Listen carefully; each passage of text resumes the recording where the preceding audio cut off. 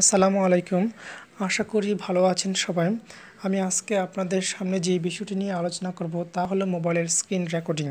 আপনারা কীভাবে মোবাইলের স্ক্রিন রেকর্ডিং করবেন, বিষয়টি নিয়ে আলোচনার আগে আমি আপনাদেরকে বলতে চাই, যারা স্ক্রিন রেকর্ডিং বিষয়ে জানেন না, যারা নতুন তাদের জন্যই আমার এই ভিডিওটি করা হয়েছে মূলত। আর যারা ভিডিও এডিটিং এক্সপার্ট বা স্ক্রিন রেকর্ডিং সম্পর্কে ভালো জানেন, তাদেরকে আমার এই ভিডিওটি দেখার কোনো দরকার নেই, কারণ আপনারা তো ভালো জানেনই। শুধু নতুনদের জন্যই মূলত এই স্ক্রিন রেকর্ডিং ভিডিওটি করা।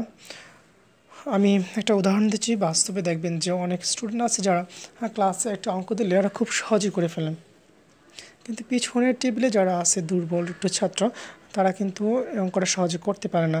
তো যারা ভালো তারা অঙ্কটা করলো, কিন্তু পিছনের টেবিলে যারা আছে তাদেরকেও তো করতে হবে।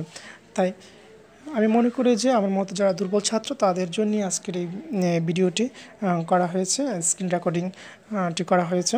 আপনারা এটি খুব মনোযোগ সহকারে দেখবেন, নতুনরা যারা আছেন। তো স্ক্রিন রেকর্ডিং করার জন্য প্রথমে আমাদেরকে কিছু অ্যাপস লাগবে। তো আপনার অ্যাপসগুলো কোথা থেকে পাবেন, সেগুলো গুগলে দেওয়া আছে, গুগল প্লে স্টোর থেকে আপনারা ডাউনলোড করতে পারবেন। তো আমি এখন চলে যাচ্ছি গুগল প্লে স্টোরে।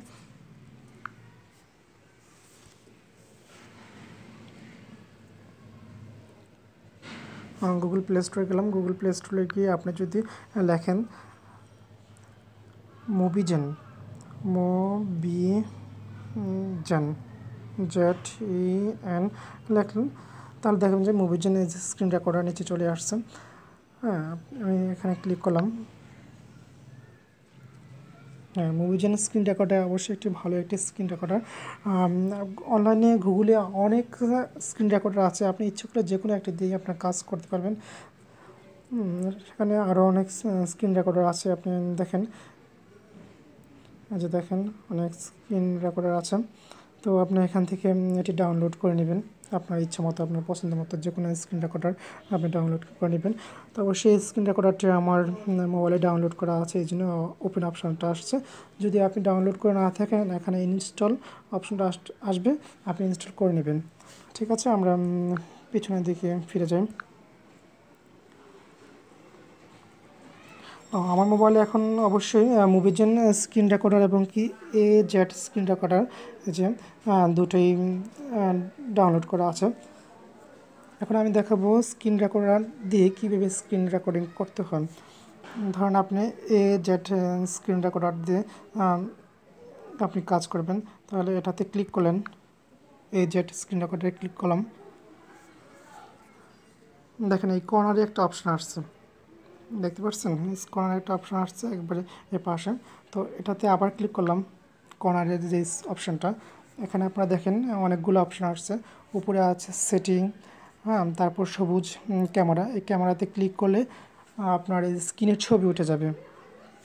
তারপর দেখেন আরেকটি অপশান আছে লাল ভিডিও অপশান, এটাতে ক্লিক করা মাত্রই আপনার ভিডিওটি শুরু হয়ে যাবে। তারপর নিচে আরেকটি অপশান আছে, যে দেখেন লাইভ স্ট্রিম, এখানে আপনি ফেসবুক, ইউটিউবে লাইভ স্ট্রিম করতে পারবেন। তারপর আমি আবার দেখাচ্ছি।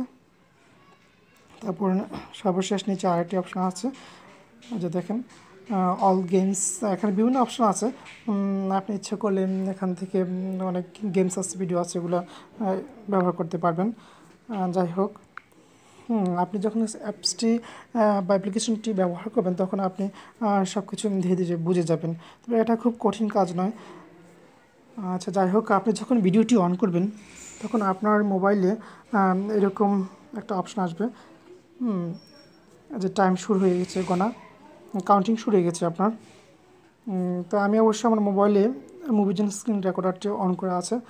তো আপনি যদি এটা বন্ধ করতে চান, হ্যাঁ, যে অপশানে ক্লিক করবেন, আমি আবার দেখাচ্ছি, এই যে অপশানটাতে আপনি ক্লিক করবেন, ক্লিক করলেই উপরে একটা অপশান আসবে। এই অপশানটি আসলেই যদি উপরে অপশানটিতে আপনি ক্লিক করেন, এই যে টাইম উঠতেছে, তাহলে আপনার স্ক্রিন রেকর্ডিংটি বন্ধ হয়ে যাবে এবং অটো সেভ হয়ে যাবে।